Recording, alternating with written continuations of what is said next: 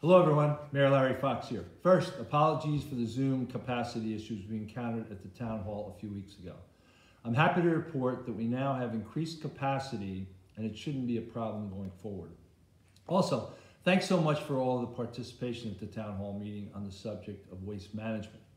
Your questions, comments, and concerns were heard, and we will take that input as we assess all of our waste management program components going forward. First, to reiterate, regular trash pickup, there is no change. This comprises 2/3 of our waste tonnage that we manage.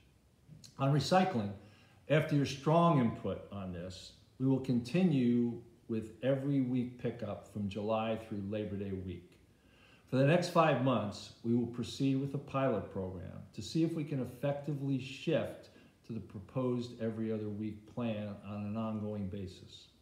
We will do a survey week 1 June to assess where we are.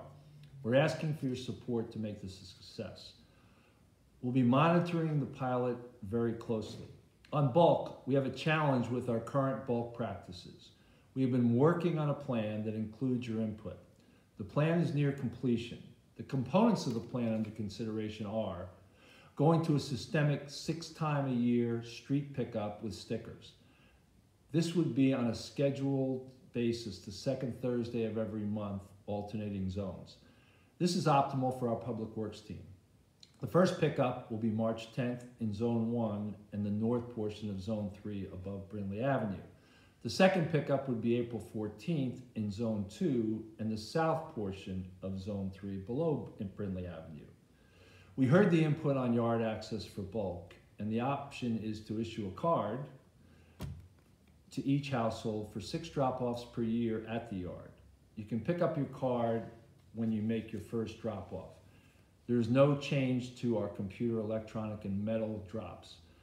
This change will begin March 10th. We will issue one other $50 sticker per household if anyone needs an additional drop. That would be a total of 13 opportunities for bulk disposal. We believe all of these changes will help us more effectively manage our resources and give our residents a reasonable process.